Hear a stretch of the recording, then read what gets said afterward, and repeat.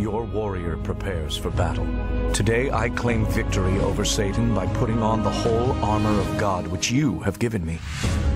Truth, righteousness, peace, faith, salvation, and the sword of the Spirit. By faith, your warrior has put on the whole armor of God. I am prepared to live this day in spiritual victory.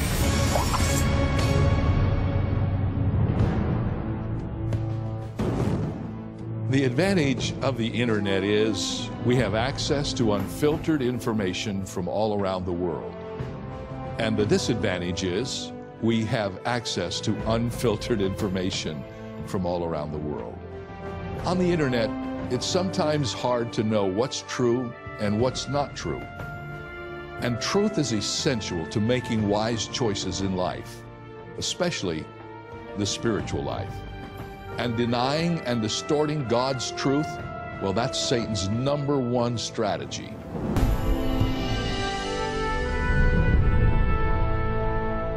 We've learned in the last 2 weeks that our enemy with whom we are involved in mortal combat is none other than Satan himself. As we learned his names last week, we also learned he's a powerful enemy who not only is a ruler and a prince, but as we learned, he's the God of this age. Now, his ultimate goal, as we have learned, is destruction. He deceives and he divides in order that he might destroy. His purpose is that he might cast every one of us into a Christless hell so that we'll be separated from God forever. And since he cannot do that if we are believers who have put our trust in Christ, his second plan is to drown that testimony that God has given us and keep us from being useful to the Lord, perhaps even being destructive in the Christian faith. But we are not left helpless against this enemy. We have learned that. And the Bible is teaching us that there is a way for us to be victorious. We are not left helpless because 1 John 4:4 says, "Greater is he that is in you than he that is in the world." Who is in us? Christ. Who is in the world? Satan. John tells us that the one who is in us is greater than the one who is in the world. And with Christ living in us, we are able to resist the devil. And when we resist him in the power of Christ, he has to leave us. Resisting the devil in the power of Christ is what the apostle means when he tells us in Ephesians to put on the whole armor of God. And in this armor, there are 6 pieces. 5 of these pieces are defensive, and 1 is offensive. All 6 of these pieces of armor are necessary. No part of our life can be left unprotected or exposed. The Bible doesn't tell us to choose 4 or 5 out of these pieces of armor, whichever ones we want, and to implement them. No, we are told to put on, notice, the whole armor of God. Any piece of armor we refuse to use will leave us unguarded in some vulnerable place, and we will surely be prey to the enemy. It is important to note that God has provided no protection for our back. He expects no deserters in his army. He wants us all to stand and face the enemy and not run away as cowards. And as we look at the armor that is listed for us in the book of Ephesians, it is quite apparent that the armor is nothing less than Jesus Christ himself. As we're putting on the armor, the first thing we need to put on, it says in the scripture, the girdle of truth. We're to gird our waist with the truth. It might seem strange that the apostle starts here because, believe it or not, the Roman soldier never considered his girdle or this waistband that he wore. He never thought that to be part of his armor. In fact, this 6-inch belt, which fastened around the middle, was made out of leather or linen, and it was a common piece of dress that was worn by almost all Romans, not just the soldiers. In Paul's day, the girdle, which was worn outside the long flowing robe, served at least 3 purposes which help us understand why we must put on this truth, this piece of armor. First of all, the girdle was used for advancing. Let me explain what I mean. Listen to what Peter said in 1 Peter 1:13. He said, "Therefore, gird up the loins of your mind." When a Roman was interested in moving from one place to another rapidly, he would pull up his long flowing robe that he wore, and he would tuck it inside the belt that he wore around the middle of his body. He would do this so that the robe would not hinder him when he was running or advancing. Paul is telling the Ephesians that they are to put on this girdle of truth, and that if they do that, it will fit them for the battle. It is the first thing they are to do. It is the primary thing they do. And perhaps it is a reminder to us of what the writer of Hebrews tells us in Hebrews 12:1. Listen to this. Let us throw off everything that hinders us and the sin that easily entangles us, and let us run with perseverance the race marked out for us. The girdle of truth, which was the first part of the armor, which Paul tells us to put on, was first of all for the purpose of helping us advance. And you'll see how this all fits together in a moment. It was also important for attacking, not just for advancing. The soldier also used the girdle to support the weapons that he carried. The swordsman, for instance, would fasten his girdle across his shoulder so that he could suspend his sword from it, and he would use this to hold his sword close to his body so he would have access to it immediately in the time of conflict. The bowman would use the girdle to support the quiver in which he kept all of his arrows so he could get to them quickly. This was a very important piece of the equipment that a soldier wore. It was important for advancing and for attacking. And there was one other simple thing that happened. It was important for awarding, because when a Roman soldier was awarded with a medal, he pinned it on this girdle that he wore around his waist. It was the way you could determine whether or not a soldier had been in battle before. And if you saw him coming and he had a lot of medallions, you would know he was a decorated soldier, and one perhaps that you should be wary of.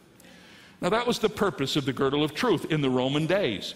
It held up the robes when it was time to advance. It held in the armor that they used to fight against the enemy.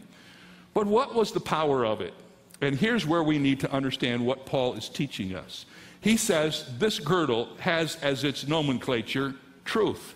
This piece that we wear around us is called truth. It is interesting that it is the first piece of armor. At the very foundation of the soldier's armor is truth. As Christians, we must insist on the objective truth of God's Word. Truth isn't about our perspective or our perceptions. It's always about reality. A majority of us could agree that we'd like gravity to be suspended tomorrow, but our vote would have no impact on reality. Americans embrace democratic ideals, and that gives us the illusion that we should have a voice when it comes to truth. But the universe isn't a democracy, and truth isn't a ballot measure. Sometimes people say, well, I don't believe this. And I get the impression that they think that because they don't believe it, that it seems no longer to be true. Well, let me tell you something. Truth is truth, whether you believe it or not. Truth is not touched by your emotions, by your opinion, by your perception. And that is what's being lost in our culture today. Today, there is no absolute truth anymore. Today, in our culture, your truth might be different than my truth, but it doesn't really matter. Isn't all truth just kind of truth? No, it's not. In a world so confused about truth, many people say, if you are Christians and you think you know the truth, isn't that arrogant on your part? But it's not arrogant to believe what the Bible teaches. In fact, it's the opposite. Arrogance is when we try to tailor truth to our preferences. I had a lady say to me one time, we were talking about punishment, and we might even have been talking about hell, I'm not sure.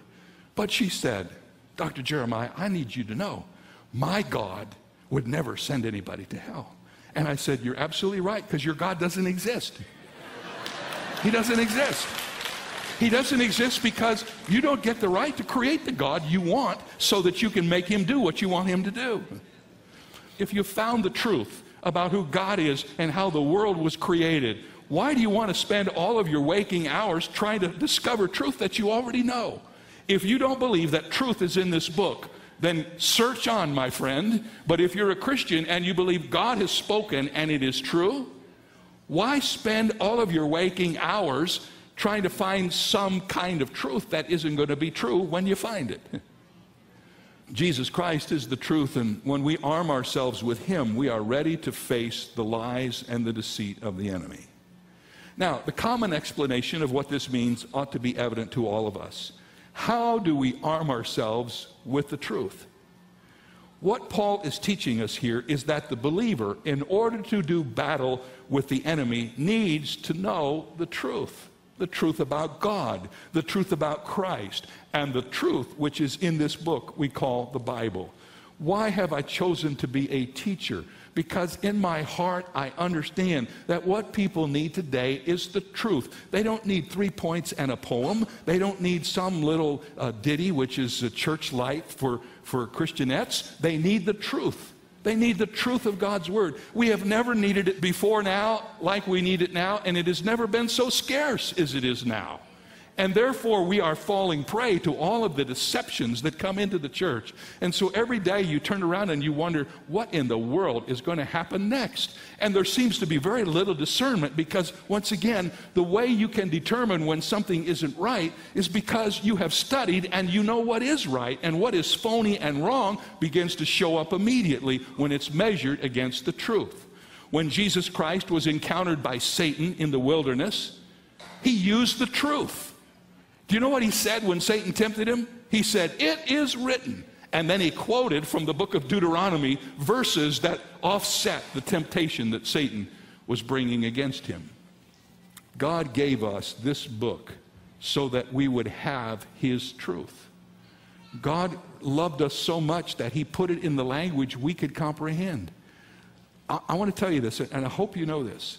In between the covers of this book is everything God wants me to know. There's not anything outside the covers of this book that God wants me to know. He has put everything he wants me to know, everything he wants you to know, inside the covers of this book. Everything he wants us to know about himself, about his son, about eternity, about life.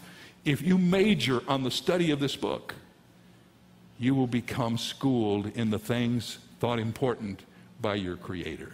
So that's the first thing. God is interested in the truth of God. That's part of our armor. The more we know about God, the more truth we know from the Word of God, the better able we are to go into battle and to be victorious. But there's another part of this that oftentimes is missed when we talk about this implement of warfare. This is not just about the truth of God. It's about the truth that is in us. We might render this verse in Ephesians 6 like this: "Therefore, take unto yourself the girdle of truthfulness." Truth, as we have talked about it, is objective. It's there. It's true or it's not true. But truthfulness is whether or not the truth we have about God has caused us to be people who are truthful. Is there truth in us? Is there hypocrisy in us? Are we posturing? Are we just faking the Christian life? The Bible says if you want to be a warrior in the battle against Satan, you have to have integrity. You have to be who you claim to be. And if we are like that, if we are people of integrity and of character and sincerity, we can go into battle with the power of God in our lives. We can take this objective truth that God has given us, and we can wield the sword, and we can be effective. And we'll see what that means as we go along here in these moments we have left. John wrote, "I have no greater joy than to hear that my children walk in the truth." He didn't say that my children know the truth. He said, "I have no greater joy than to hear that my children are walking in the truth." In other words, they're living a life of truthfulness. Such a walk implies that we are dealing with the realities of life, with sin and with ourselves, and we're not allowing any conscious hypocrisy or any excuse or any vindication for doing wrong, nor condoning sin or anything like that. We're trying to be honest before the Lord and live our lives as we want people to see us and as God has prepared us to live them. In other words, we're not faking it. We're not phony. We're not putting a spin on what it means to be a Christian. When we do battle with Satan, there cannot be any pretenders. When you go into battle with Satan, you can't be standing there with the Word of God and know that there's something really deeply wrong in your life that you haven't dealt with, and you want God to use you in a powerful way. Someone has said you cannot traffic in unexperienced truth. I have to tell you that as Christians, and I'm a second-generation Christian, by that I mean I grew up in a Christian home. I knew Christianese when I was 5 years old. I knew all the right words. I knew the these and the thous and all that stuff. Man, I could talk Christian. Can you talk Christian? How many of you here can talk Christian? Man, we can talk Christian, can't we? We just talk Christian. And if we're not careful, we talk Christian, but we don't walk Christian. And what this armor is telling us is that we're to put on the girdle of truth, not just the objective truth of God's word, but the truthfulness and integrity of our own lives.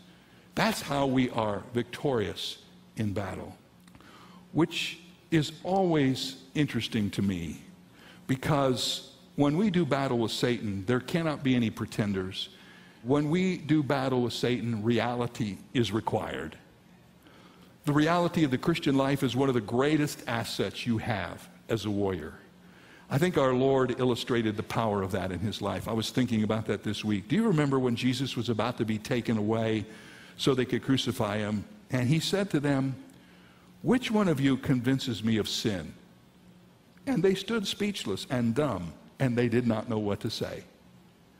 Nobody said a word. Do you know why? Because they did not have anything they could say against him. He was absolutely everything he had claimed to be. When Christ went to the cross, the centurion whose hands he had been committed for the execution watched him die. And this is what he said: "Truly, this man was the Son of God." How did he figure that out? He just watched him. The thief who hung on the cross said, "This man has done nothing amiss." Why would he say that? He saw the reality of Christ. Christ was girded with the girdle of truth. 6 times in his pastoral epistles, Paul speaks about the power of a conscience. He talks about a good conscience, a pure conscience. He also mentions that a conscience can be defiled and it can be seared as with a hot iron. Deaden the conscience, take away the sensitivity of it, so that what happens to us that used to bother us doesn't bother us anymore. Ladies and gentlemen, to be victorious in the war against the enemy in our culture and in our generation, it demands not only that we know some truth, but it demands that we live the truth, that there's truthfulness in us. Sometimes we think we can hide our sin from God, or that we can maybe do some other good things and maybe he'll forget about what we did. Do you know what David prayed? Listen to this prayer from Psalm 139. He said, "Search me, O God, and know my heart. Try me and know my anxieties, and see, God, if there's any wicked way in me, and lead me in the way everlasting." Why did David pray that prayer? Because he realized that if he had sin in his life, it would unfit him for the responsibility that had been placed on his shoulders. He not only wanted to see what he could see, but he wanted God to shine the light of his holiness on his life and reveal to him if there was anything in his life that he needed to deal with, so that God could use him to the fullest extent of his usability. Rather than covering up, we ought to be opening up and asking God to see us and tell us where we need to make changes or where things are not right in our lives. The apostle says that the first piece of equipment that we put on before we go to battle is the girdle of truth. Let me tell you something about armor. You don't put it on after you get in the battle. You put it on before you go to the battle. You cannot be out there with bullets flying over your head trying to get dressed. You had better be armed before you get into the battlefield. You may say, "Pastor, I'm not in any war right now." Well, good for you, but hang on, you will be. And in order to be ready when the battle comes, you have to go to some boot camp, and you have to learn the Word of God, and you have to ask God to give you integrity in your life. All of us must do that. The only implement of warfare that the Roman soldier had, and you will see this as we go along, there's only one offensive weapon in this whole list of weapons, and that's his sword. That's it. And the Bible says the sword of the Spirit, which is the Word of God. I can't wait till we get to that message, because that's a powerful truth. The sword that was spoken about was a short sword that was used in hand-to-hand combat. and it was used to inflict injury on the enemy. And watch this, the sword of the warrior hung from the belt of truth. The sword of the Spirit, which is the Word of God, hung from the belt of truth. The wonderful thing to remember is that God's Word transforms us. It makes us holy. It changes us from the inside out. And that was the whole thing Jesus prayed for in the high priestly prayer. He said, sanctify them, God, by your truth. Your word is truth. Everything starts from the truth. If you've got the truth, you got someplace to go. If you don't have the truth, you got no place to go. Don't go into the battle without the truth, or you will lose every time. But you can take God's truth to yourself, and then you can embody that truth in your life.